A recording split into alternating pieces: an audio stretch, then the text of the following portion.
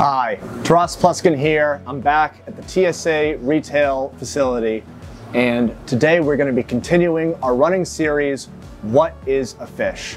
A series where we take a literal ocean of fish diversity and we chop up all these various animals that we collectively describe as fish, and we really start to spotlight them at a family level. So today, I'm very excited. We'll be discussing a fish family that is very, very unique, has some interesting nuances and challenges when it comes to keeping it in captivity and breeding it, but also has a lot of long-running success stories at this point. This family, without further ado, is the Syngnathidae. This is the family of the seahorses, the pipefish, and the sea dragons. So, the wonderful example right behind me here, we have Hippocampus erectus, the northern line seahorse. So wonderful species, which is native up and down the Atlantic coast here. You can find these wonderful critters dwelling in the eelgrass beds and amongst the clams in the salt ponds where I'm from in Rhode Island and Connecticut, all the way down south here in Florida where they hang out in turtle grass beds and among seagrass beds and all kinds of other habitats. So let's talk about the Syngnathidae as a whole, and then we'll go back to this wonderful specimen that we see behind me. So the Syngnathidae as a whole are relatively derived fish. That means that they're relatively far along in the evolutionary chain, whereas something like a shark is a really well-oiled, well-modeled Model T, a Toyota engine that's been tested and trusted and stays constant over time. The seahorse is more like a updated Tesla, where it's basically the last of nature's evolutionary takes on fish, at least in the shallow water environments that we've observed. We can see this based on how much modification and specialization exists in every single little fin of the seahorse. Whereas we've gone from the classic teleost, conventional fish shape, and we've really done something dramatically different here, where our dorsal fin, our pectoral fins, all these are no longer designed to travel long horizontal distances or even long vertical distances, but rather the entire anatomy of the Syngnathids is designed to live in a moderate to low flow environment, rich in structure to navigate that environment, and then use its specialized eyes and feeding parts to locate and constantly be boom, boom, boom, boom, boom, boom, boom, attacking all manner of small microfauna that exists amongst the eelgrass, mangrove roots, rocks, and clam beds of its native environment.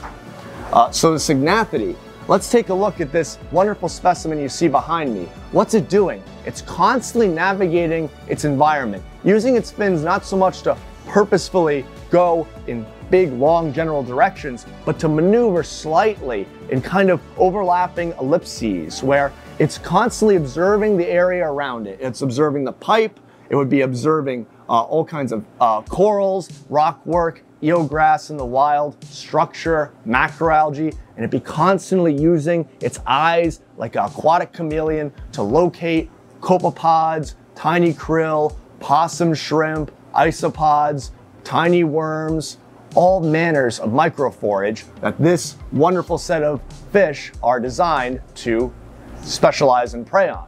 So let's do a quick comparison with some other fish families that we visited in the past, such as the Serranidae, the groupers and the sea bass, and the Acanthuridae, the tangs. So the big contrast we always talk about with these two groups is that one has a very small stomach like the tangs and a very long intestine for processing a bunch of forage that's not like fish tissue, algae and other things.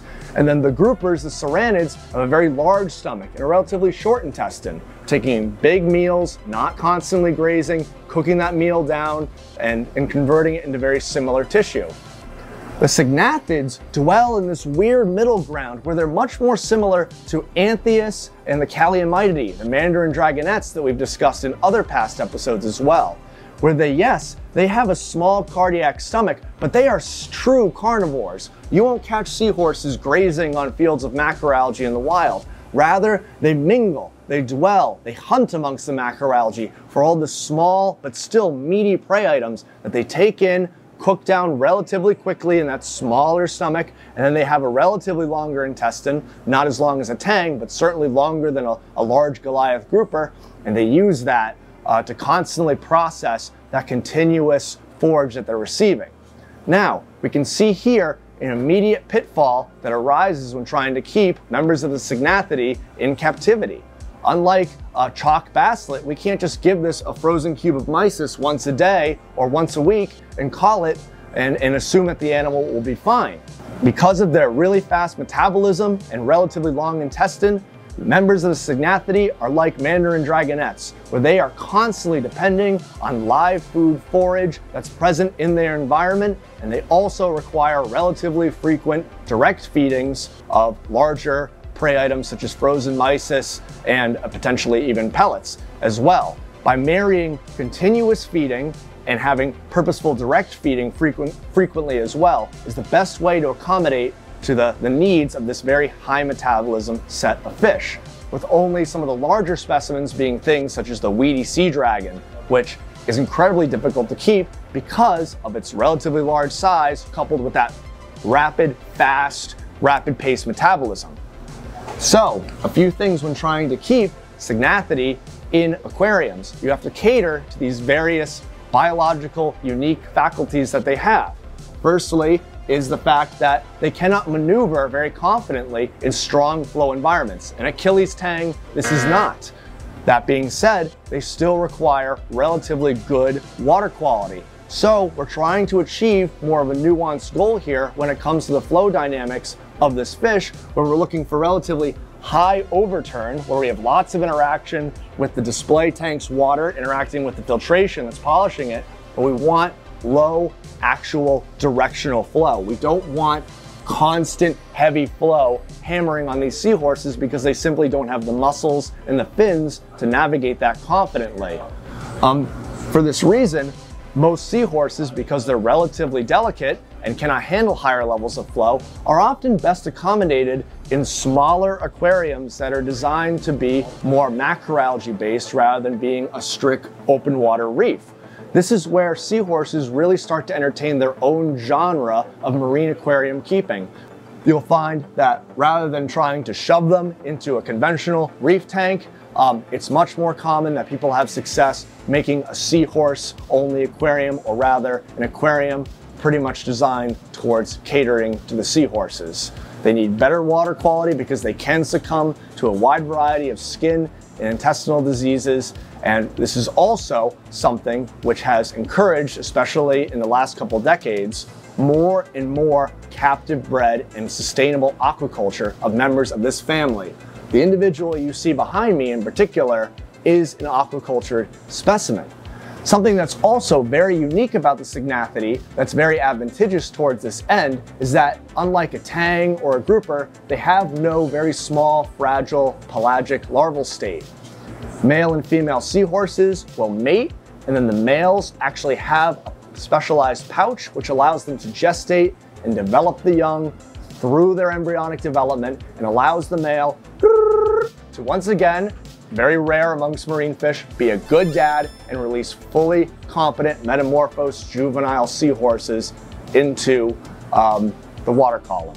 So, as a whole, the Syngnathidae, we have the seahorses, we have the pipefish, and we have the weedy sea dragons, all of which are enchanting and unique members of this fish family, and many, if not all of which, have their own nuances and difficulties when it comes to feeding because of how rapidly they require live foods and other sorts of forage, but also a very encouraging family because more and more species of this family are being sustainably aquacultured, not only in the laboratory and experimental purposes, but commercially at a large scale, to the point where there will soon be a time where vastly more seahorses are aquacultured purchased than those that are wild caught. I'd like to leave this episode on a question. Do you have a seahorse tank? What is your setup? Did you have a lot of success, or is there something you'd like to modify if you're going to try it again? What kinds of foods did you feed your seahorse? Please comment below.